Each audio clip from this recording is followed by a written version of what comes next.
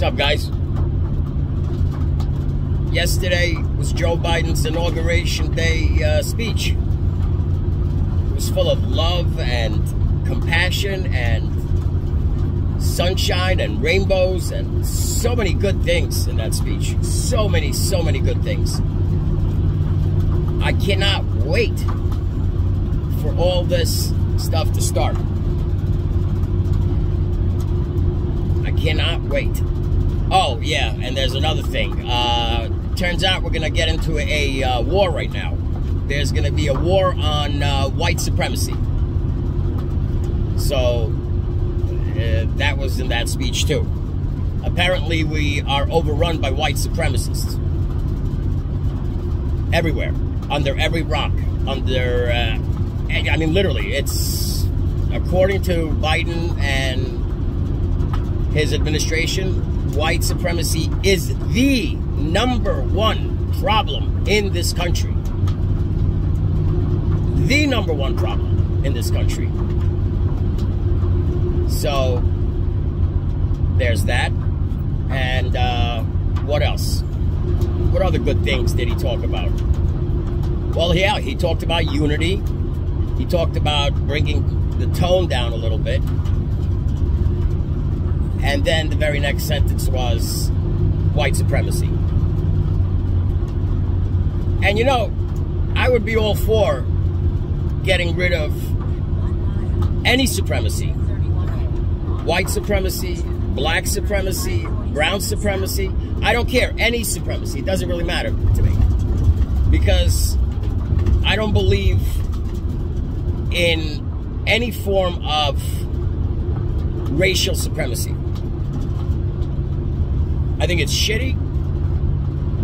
I think people that practice in that are ignorant. And that's it. It's that simple. Ignorance brings out racial supremacy. But the problem with what he's fighting is not what I'm talking about. He's fighting what the left considers white supremacy. And that has nothing to do with what everybody thinks the word means. You see, in their definition of white supremacy, their definition is anyone that doesn't agree with us, anyone that thinks that this country is exceptional, is labeled a white supremacist. You don't believe me? Go check. Anyone who thinks the 4th of July is a holiday is a white supremacist. Anyone that thinks that we are one human race is a white supremacist.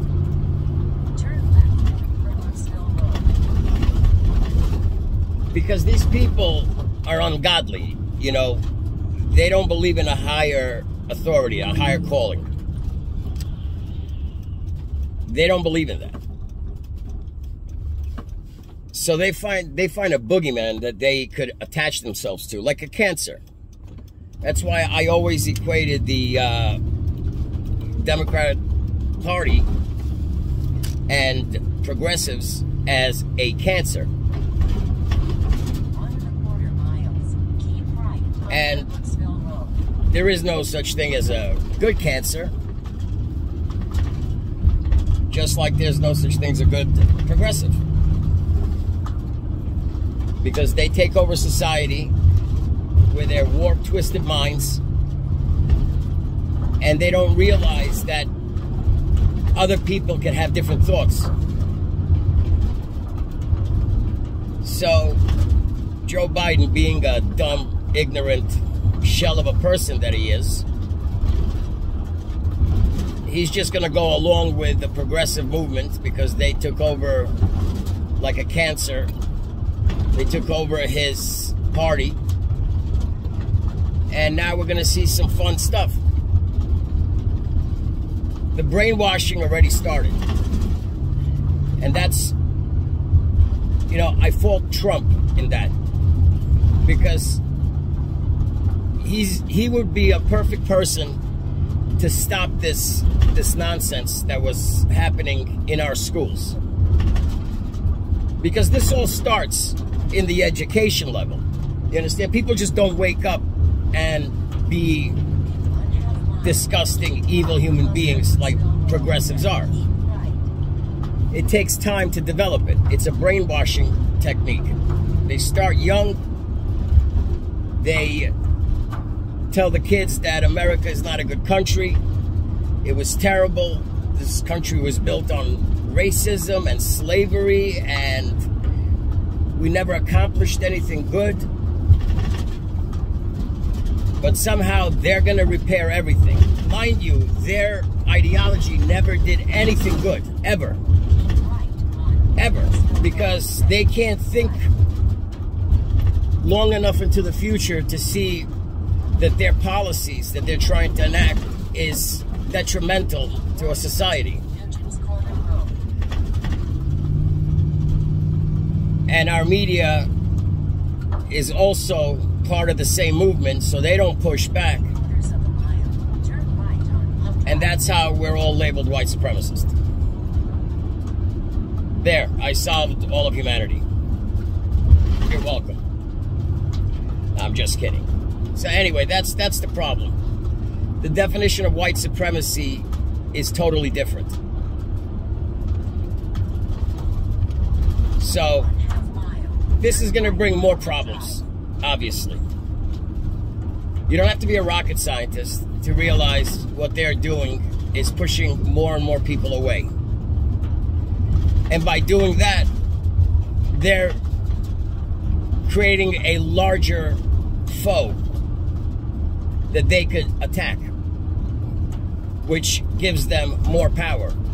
It's a vicious circle. It's basically they alienate more and more people. Those people don't want to think the same way as they do. Then the progressives call those people that they just alienated white supremacists. And they show everybody around them, look, there's more white supremacists. They hate us. They hate our way of life. They're going to destroy us. And there we are. So, this is not good. This is absolutely not good. And I blame the conservatives for not pushing back. I blame the conservatives for not standing up to this garbage. I blame the conservatives for everything, basically.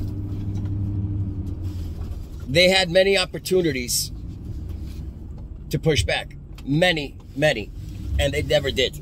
Because they're terrified of being called racist. So, this is the problem we have right now. And I don't see it getting better anytime soon because there's no pushback from anyone. We're just left alone trying to push back by ourselves without a larger voice. So I believe it's time for us to have a third party or primary the SOBs that are in office now. There's no other option. Because clearly the people that are in office now, the so-called conservatives, are too weak to do anything. And they're part of this ruling class that's secretly in bed with the progressives. Or with the Democrats, I should say. Because progressives don't like anyone.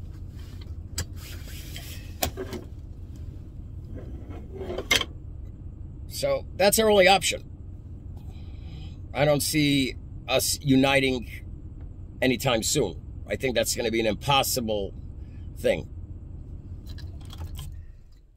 Because as long as the media lies about a narrative, as long as the media pushes some nonsense, like they did with the Russian collusion and, Jesus, so many other garbage lies, and nobody's held accountable, nothing's going to change. Nothing.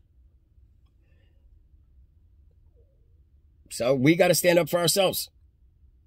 We got to stand up and fight, make our voices heard, primary the SOBs out of office, and take back the country that we believe is the best country in the world. And don't apologize for it. Stop apologizing for what you're doing. You don't have to go out and, guns a-blazing. You don't have to be violent, because they could use all of that against you. And they will.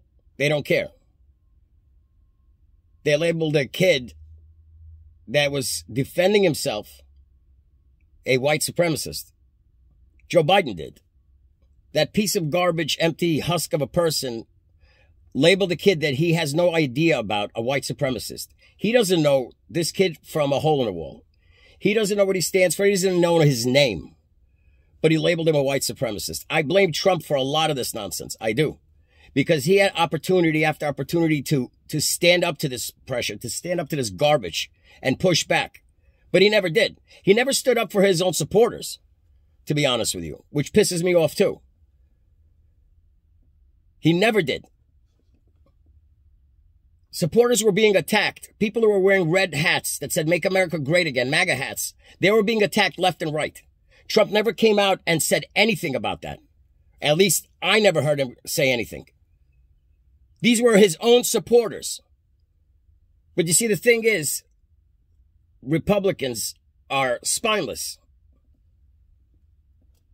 They are. They're scared and spineless.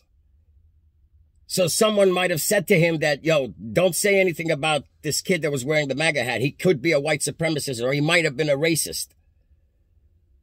So if your own side thinks that you're somehow a white supremacist or a racist because you're supporting his movement, then what do you say about the leadership?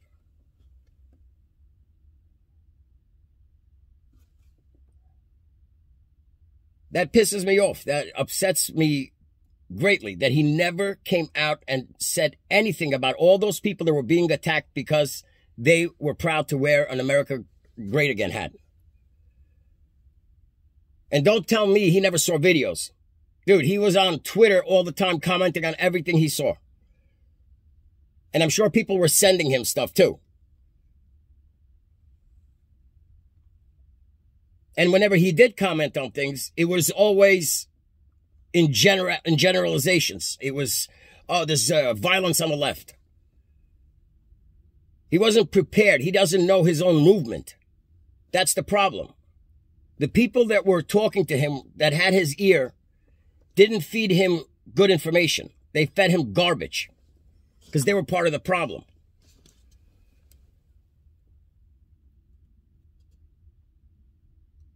He could have fixed a lot of it before he left office. He could have fixed a lot of things wrong really fast before he left office. He wasn't even prepared on stage. Now you got people saying that the Proud Boys are a white supremacist organization. Are you stupid? Are you stupid? He wasn't even prepared to back up his problem with critical race theory. I mean, it's a simple thing to do.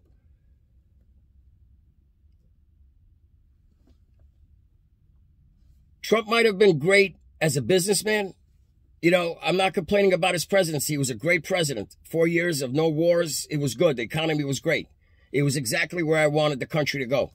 We brought up, our own energy. We were self-sufficient. We were number one. We were good.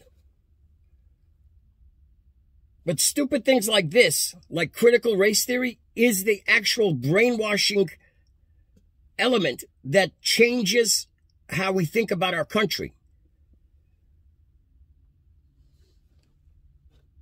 That religion where you fight racism with more racism, but yet pretend that racism is bad, but be more racist. I mean, it's such a dumpster fire that, oh man, he could have done more. He could have done more at the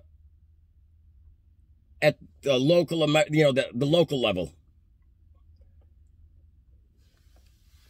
But it's too late now. So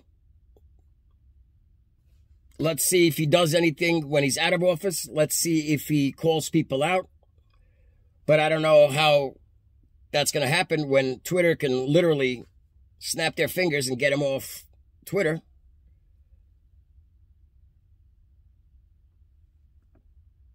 What I don't understand is, and maybe someone can answer this question, why did he never go on a different platform? Why did he always stay in Twitter?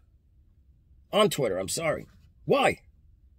He had opportunities to get out, and like everybody else, he knew that Twitter was a cesspool. He knew that Twitter was a leftist shithole. So why not go where your supporters are? I understand you want to be, you want to be with Americans. You're the president of all Americans. That's fine, but there are certain people that wanted him dead.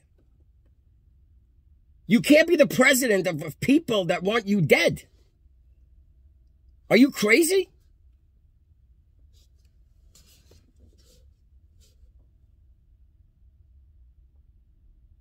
Anyway,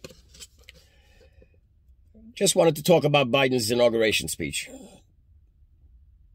It was beautiful. On that note, have a great day.